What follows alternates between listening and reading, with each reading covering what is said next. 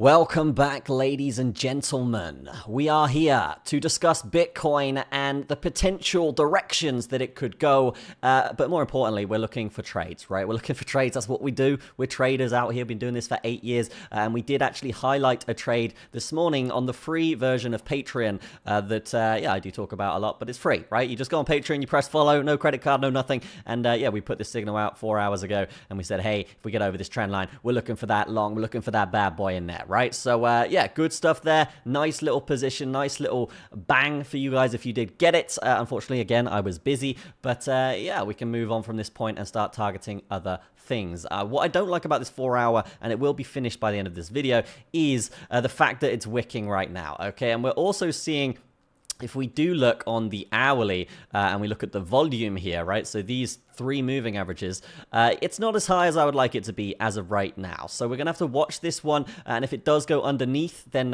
we know it's more likely to be a trap here where we do just kind of fizzle out on this move and head down. But more importantly, let's head over to some on-chain stuff here, guys, because that's what's important. It's Monday. You guys know the deal. On Monday, I give you all the macro stuff that you should be kind of looking at for the general direction for the week, right? And if we are looking right now, just typically with the liquidation heat map, again, this isn't on-chain, but it is important in terms of macro. We are just seeing, a bit of a random walk here. They clearly just wanted to liquidate this bad boy here for 100 mil, and now it's come down. So very, very likely we do head down and start banging these low 54s again. Just keep an eye on that one. Besides that, let's take a look at Caprol because we got new updates on this front. All right, so energy value dumping down another $400 here, so 74.4 now. You guys know the deal with this, right? If we get above it, we go parabolic, we go long, we make copious amounts of cash. That's how it works every single time, okay? Every single time, even this time here,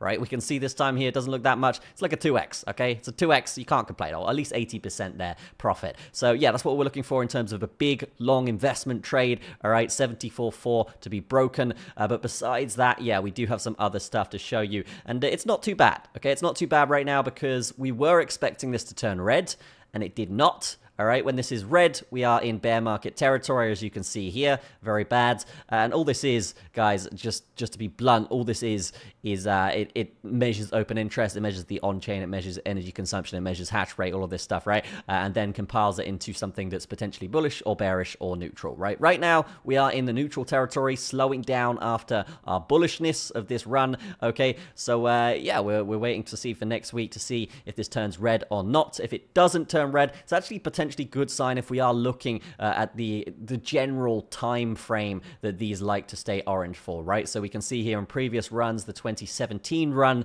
it was quick recoveries every time once it was in this orange section, and we're kind of past that point now, so we should be expecting some kind of pump soon, whether it's a complete recovery, guys, or whether it's just going to be some sideways action before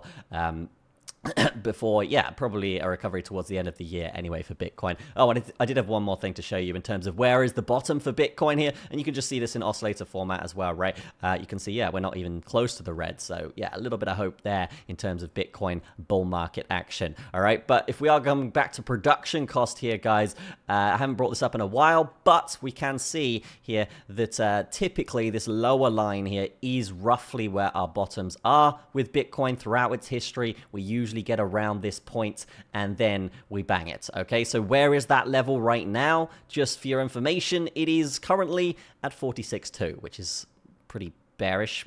It's pretty bearish, but if we did get down to 46, it's definitely a time to be looking at a long. We don't go below this. We have never gone below this, so I would be using this as the ultimate support for Bitcoin generally, okay? And the last time we hit it, we had a big reaction from it, right? So we are looking at that 46.2 area, and if we do get another continuation of this downtrend, then this would be the area I will be buying the dip hard, okay? I'll be buying that bad boy, not just for the entire run, but I think a quick 30 to 50% pump there makes sense, right? Next up, electricity consumption index. You guys know the deal with this thing, right? When it's up here, we should be expecting a top to form. When it's down, it's pretty bad for Bitcoin. It means the miners are capitulating, essentially, right? Just to put it bluntly. You can see right now it is down. It has tried to recover. It hasn't done well, and now it is just being flatlined right now. So yeah, pretty bad. pretty bad for this one. So on-chain generally not great / neutral. All right. And then besides that, we have highlighted some levels in which we're looking to buy Bitcoin when it does get super low down here. I'm just trying to find the on-chain stuff. Here we go. Yeah. So not the on-chain, ETF stuff next, right? So last week we did end pretty badly. Okay. So you can see here the third. And is this the second and third here? Yeah, second and third of this month here. We did get 2 negative outflows here, which is 13 mil and minus 20 mil. But before that, it was looking a little bit better, starting to pick up here. We are seeing as well that, yeah, I mean, it is just staying within that kind of 100 mil to minus 100 mil range, right? Or 200 to minus 200. Which is interesting, right? And when we are expecting massive pumps or massive moves, it seems to be, and again, this is new data, so it's not super conclusive, but it seems to be when we do get massive inflows on a day or on a week of the Bitcoin ETF, then yeah, I mean, we do get massive price action and supply crunch to support that as well, right? If you do want to check any of this stuff out, feel free to head over to the Discord and head over to these websites. But also, yeah, if you do want these signals, I put out 3 updates for you today for the paid members. And again, guys, very, very simple, right? $10 a month, or if you want a bunch of different stuff like discounts on trading courses, blah, blah, blah, blah, blah, indicators, volume weighted ATR band, then feel free to head over there. But let's just head into the charts right now, okay? We're heading right into the charts. Don't worry, okay? We are good. We're pretty much done with this chart right now because it's done, right? The move's done. We're out. Get it?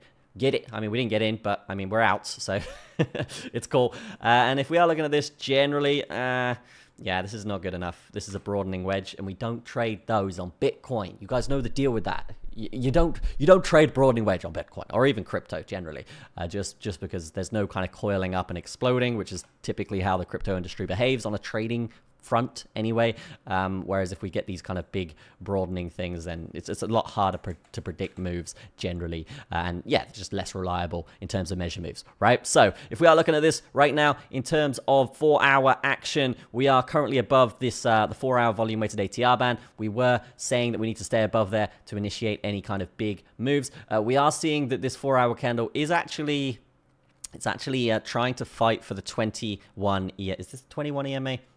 Is it though? Yeah, it's 21 EMA, this yellow line coming through. And yeah, it has just smashed through the 7... What is wrong with my brain today? The 7 SMA here coming through. Sorry, guys. It's been a pretty heavy weekend for me, so I'm kind of a little bit recovery mode right now. But yeah, we are seeing 2 minutes left on this candle. We are seeing us trying to reclaim this. The fact that we are smashing through the 7 SMA and we've got this wick here, I would say in the next 4 hours, I would expect us to come down and absorb that wick, okay, and just test that 7 SMA one more time on the 4-hour, all right? And then if it wants to continue up from there, fantastic stuff. Okay, we will be trying to find some kind of longs, and let's just go through that today here. Why is Google stop? Why are you... No. My Google Gemini yeah, it's what is this video? I'm thinking about starting this again, but I think I got it. I think I got it, guys. I think I got it. Yeah, there was another trade here we were looking for today, which was breaking the low on Bitcoin, coming down to the daily volume weighted ATR band. This is basically free money if this happens. Okay, if we do get a crashing scenario, guys, then yeah, we just wait to break this low. We bang it in from 53.3, we'll call it, all the way down for 4% move to 51k. Okay, in a downtrend, when we are getting these violent dumps, this is absolutely justifiable and this makes sense. Okay, so yeah, if you can find this trade, fantastic stuff. Just be careful of the wicks. I want to see like a 15-minute close down here. Anyway, the pace has kind of been dictated today. If we do look at this 15-minute right, we are seeing big moves in the 15-minute candles, so we have to be careful with that. But ideally, we get a 15-minute close down here, we come back up, we retest, we break the low, we get in. You guys know the drill, all right? You guys know it. But yeah, nice 4% trade there towards the upside. If we zoom this on out, we are seeing that broader resistance coming through here. If we can get above this 60-minute volume weighted ATR band, if I'm just going to make this in the middle for you guys, a little bit easier, right? If we can get above this kind of area, right, 62k. I know it's super far away right now, but it's worth mentioning as we are talking about macro today, right? If we can break above this breakdown point here, right, then it's fantastic news for Bitcoin, and it could spell for a really nice recovery coming through, right? Not to mention a beautiful uptrend off of the 60-minute, which we can trade along the way, right? So if we get something like this, then yeah, we can trade that stop loss on this volume weighted ATR band. and go from there.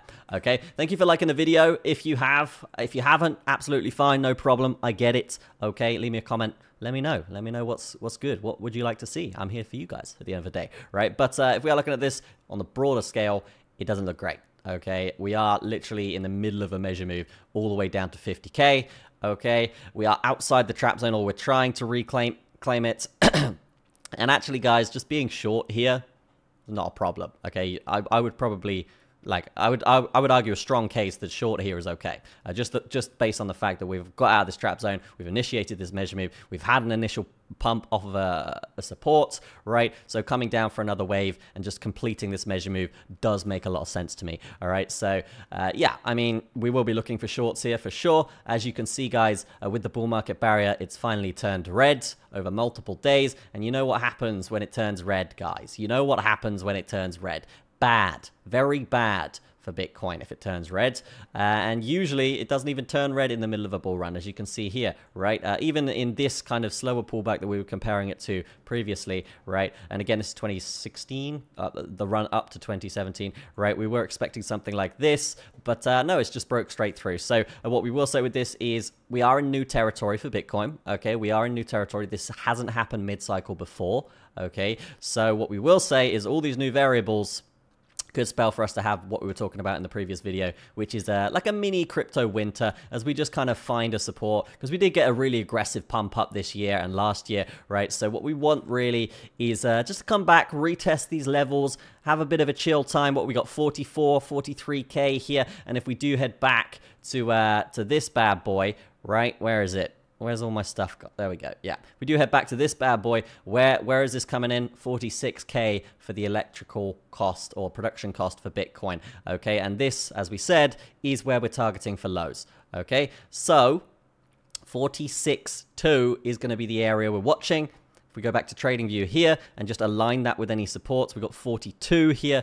All right, if we do head up, I mean, it's not that far. It's not that far away. Okay. Bear in mind, it's just $10,000 drop away here at 46.2. And again, all of those reactions, when we do hit that bottom line, the production cost line, right, we do get strong reactions from it. So if it is going to complete this measure move, guys, over the next week, then a wick down to that 46.2 area and then a bounce makes a lot of sense, okay? And not just because of the measure moves and the production cost, but also because our main structure line here is here as well, right? We're seeing this white line here. This is super important for our run, okay? We are technically bullish if we're above it. Okay, we are in a bearish spell right now. So yeah, we're going to look at this 46k area and we're going to be saying, hey, this is the area where we're going to be looking to buy. Okay, that's the facts. That's what I'm looking for. Okay, and if we can get a nice decent bit of profit here, I don't see why we shouldn't, unless it's a swan event and we just smash through, right? But typically off the bat here, if we hit this area,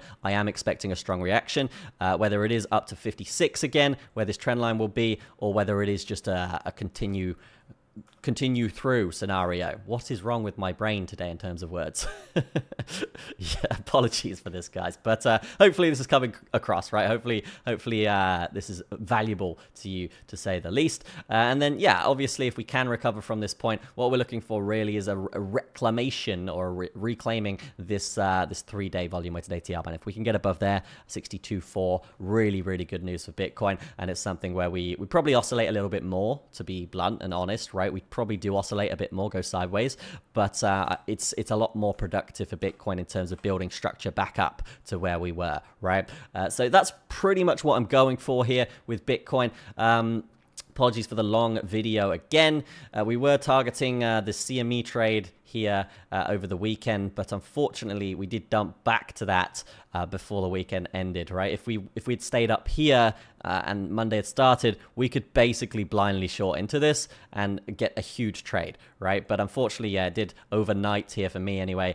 Did kind of get back to this level and then fell off a little bit and then pumped up, and yeah, it's very random right now for sure. But as of right now, yeah, we are chilling. We're waiting for that next opportunity. Again, just to summarize, we break this low here at 53.4. I'm looking for a trade down to 51.3. Easy game, okay? If we break this resistance here, okay, at about 62k, I'm looking for a trade up to about 66k. That's going to be a massive trade. And then in between that kind of time, if you are a bit of a leverage junkie, guys, I mean, you could chalk up some patterns here. You really could. I mean, you could still chalk up this one. This one's a pretty decent one. Yeah, pretty decent one here, as I just... Yeah. There is actually another measure move here, right? So on the hourly, we can see if we do get over this area here, 58.9, then you could probably take a trade up. I wouldn't go for the whole measure move here. I'd probably stop around 60, just personally. But there is a small trade there you could take, right? And I say small trade, but yeah, a couple percent there. You can't go wrong.